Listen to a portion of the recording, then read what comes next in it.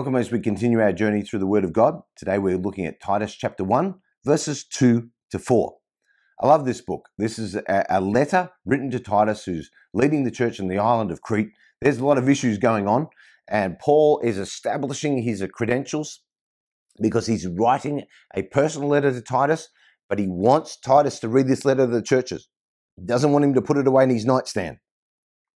So in the first verse, he talks about Paul, I'm a bondservant, I'm an apostle of Jesus Christ according to the faith of everybody who's chosen to receive the gift of salvation, and I do it in the acknowledgement of the truth with accords with godliness. And then in verse 2 he says, in the hope of eternal life, which God, who cannot lie, promised before time began. Eternal life. Barclay says this, the Christian gospel does not in the first place offer men and women an intellectual creed or a moral code. It offers them life, the very life of God, which God, who cannot lie, promised. The eternal life in Christ Jesus, it's not a hope that we have that we kind of wish for. It's a hope that we know. We know that you may know the hope of your calling. Not that you might wish that you have hope, but you know it. And in this sense, hope is an anticipation founded on something that's more than just, well, I hope my hope is well-founded. It's no, I know that I have hope because it's founded on the promises of God, and he can't lie. So if he says this is what's happening, this is what's going to happen. Now, then we go on to verse 3 in Titus chapter 1. But has in due time manifested his word through preaching, which was committed to me according to the commandment of God our Saviour. Paul knew that preaching was a way that God's eternal work and purposes was going to meet people in today's life. Preaching is a way that God's word is made evident. It's manifested. Okay? So preaching is a part of it. That's why if you're not listening to preaching, somebody who's rightly dividing the word of truth, which I understand is difficult, I get that. But preaching is how God allows people to come into contact with God's truth. And that's how it's manifested in them, is that that's why you go to church and you listen to the message and you're like, wow, that's amazing. And it manifests itself in you. Now, yes, you have to be careful about who it is you put yourself under. I understand that. But if you remove that from your life and you're somebody who's like, no, I don't listen to preaching. I just need me and I'm good with the Bible. Then you're misunderstanding what the Apostle Paul set up the New Testament church for. Now, Jesus, when he committed the New Testament foundational church to be set up by the Apostle Paul and all the other disciples and the 72 and all that, he knew that in due time, the Word of God would be manifested. Christianity comes into this world at a time when it was actually very uniquely possible for what Jesus had done to be spread.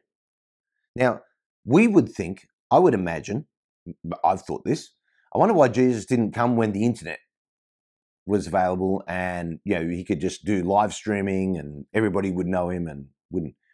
But God's timing is perfect timing. So let's look at the timing of why Jesus came 2,000 years ago. So some observations from Guzik. There was a common language, Greek, which was the language of trade, business, and literature. There were virtually no frontiers because of the massive nature of the Roman Empire, so you can go anywhere.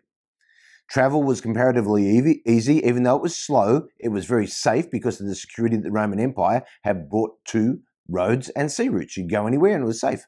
The world was largely at peace under the Pax Romana. What's the Pax Romana? That's the Latin title of the period of peace that was under Roman rule from just before Jesus to about 200 years later. Now, not only this, but the world was uniquely conscious of its need for a Messiah and a Savior. Barclay says this, there was never a time when the hearts of men were more open to receive the message of salvation which the Christian missionaries brought. It was the perfect time.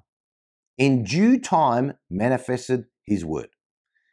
Paul says, now, that word was committed to me. Big words. Paul knew the work of preaching was entrusted to him, but not to him only. Preaching was committed to all these people that were commissioned to do what God called them to do. And in a way, if you're a Christ follower, you're called to preach, sharing the good news, not just reading the Bible. For example, if all you ever did with somebody was just, hey, walk up to them and just read a Bible verse at them, they would look at you and be like, okay, thanks for that. What does it mean? So when you share what it means, now you're preaching. You're just not doing it from behind a pulpit on a platform in front of lots of people. Now, let's move on to verse 4.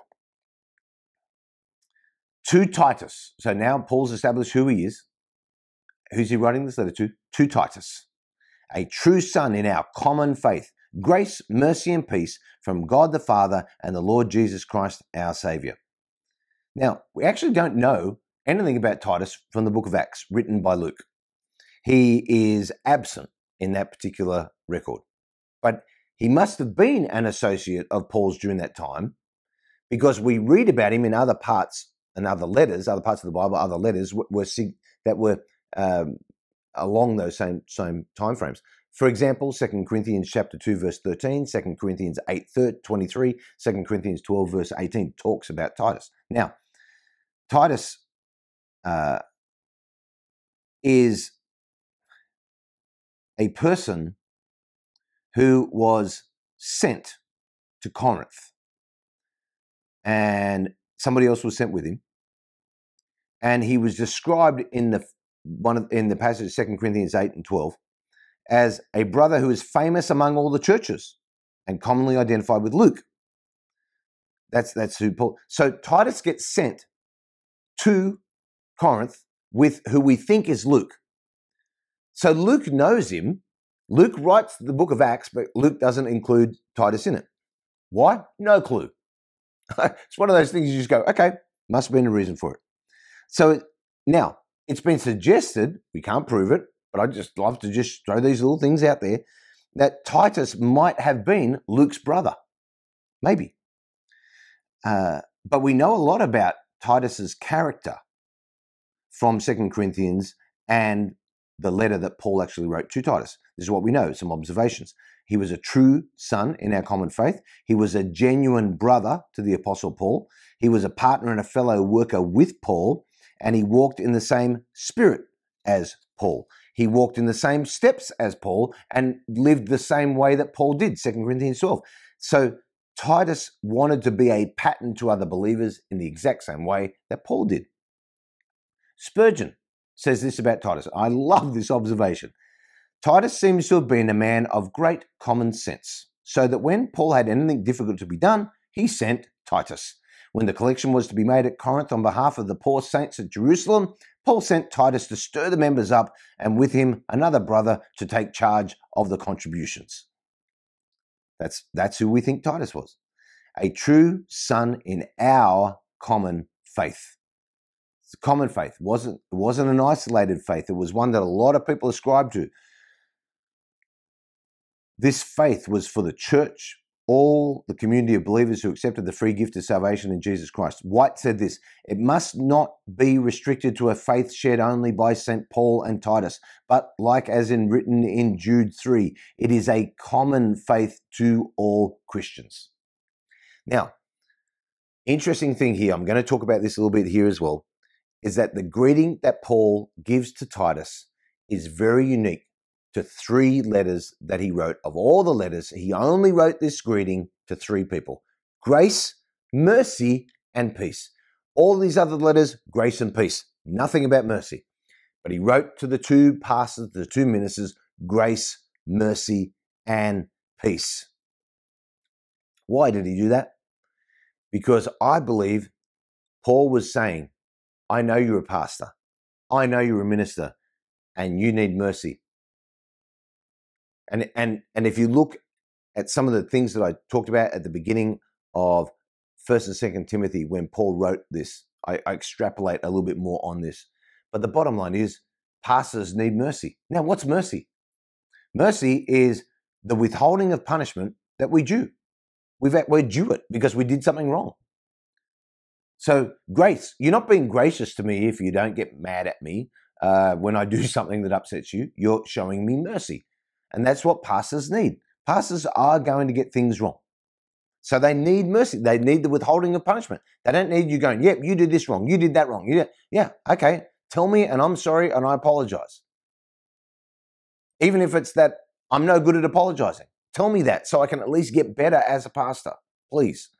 So here's the thing. I need mercy. I need you to not just point out my faults and say to me, hey, these are all the things that you did wrong. This is what Paul's letting Titus know. You're a pastor. You're going to get things wrong. You need the withholding of punishment because there's things that you've already gotten wrong and you're going to get them wrong. And I would say the same thing to you. Part of my observation to you, if you're somebody watching this and I've done something to upset you, I ask for forgiveness and I'm asking you to withhold punishment even though I'm due it because I know that I need mercy. My observation, what do you observe?